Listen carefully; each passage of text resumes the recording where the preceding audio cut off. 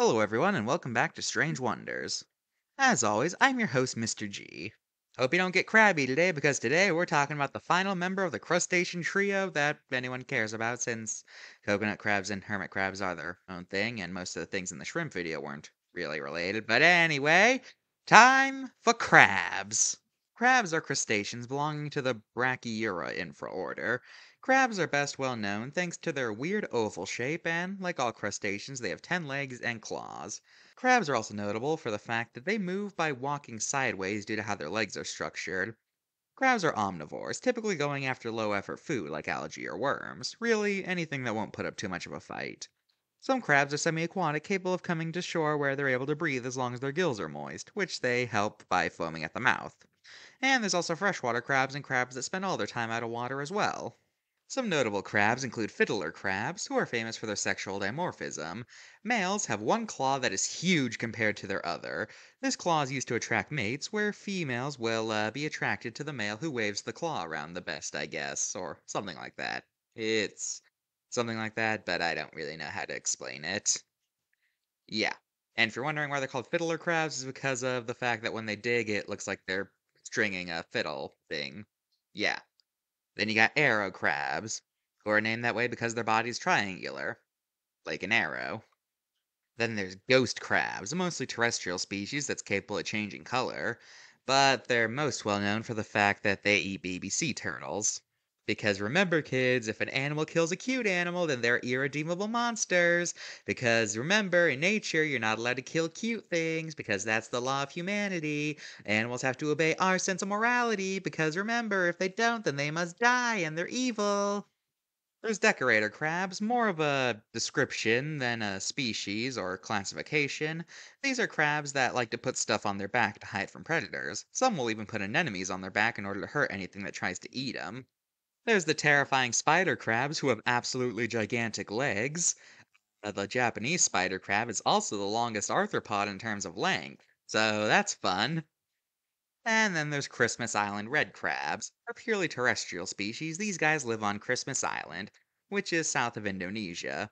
They're a purely terrestrial species, which they're able to do thanks to the humidity of the island. The most notable thing about them is that when it's time to breed, every single crab on the island sets out on an expedition to the sea, covering the island in red as they make their march. When they reach the sea, they lay their eggs and fertilize them, allowing swarms of larvae to emerge and then make the trek back to the jungle to repeat the cycle anew. For some reason, a few years back, I was weirdly obsessed with these guys. I don't know why either. So yeah, that's crabs for you. Card time! First, we got the spiny king crab. Technically, this isn't a true crab since king crabs aren't part of the crab group, but, you know, they didn't really fit in with any of the other crustaceans, so I'm talking about them here. So yeah, 10 out of 10. Now, spider crabs, on the back it says there are more than 900 species. I was not able to find a source for this claim. I'm not able to find a direct list about how many species of spider crabs there are, but I feel like something like this would be easier to fact check. So, because of this dubious claim that I really cannot find any source for, I'm giving it a 9 out of 10.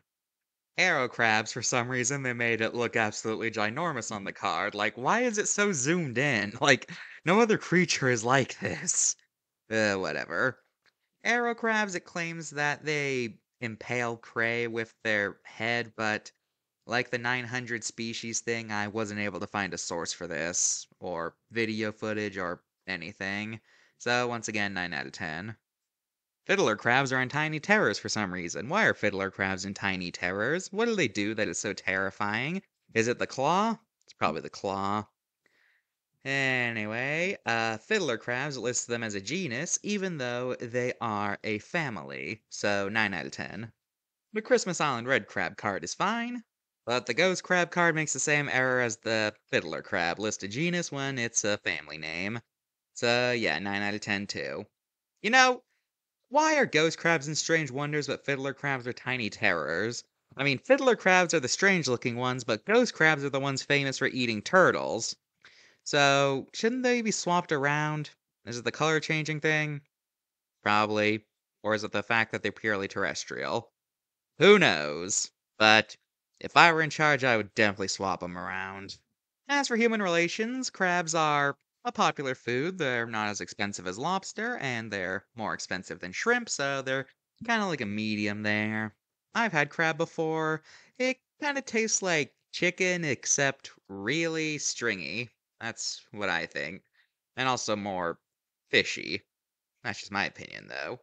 Crabs show up a decent amount of times in media, and people who go to beaches are afraid of getting pinched by them, which I can relate to since whenever I went to the beach as a kid, I was afraid of having my feet on the ground because I was afraid a crab would pinch me. In fact, I was genuinely more afraid of crabs than sharks. I was a weird kid.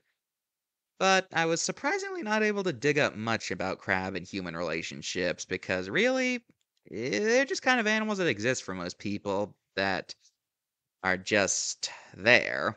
They're food, and sometimes they show up to pinch things, but that's about it, really. Well, that's all for this episode of Strange Wonders. Goodbye.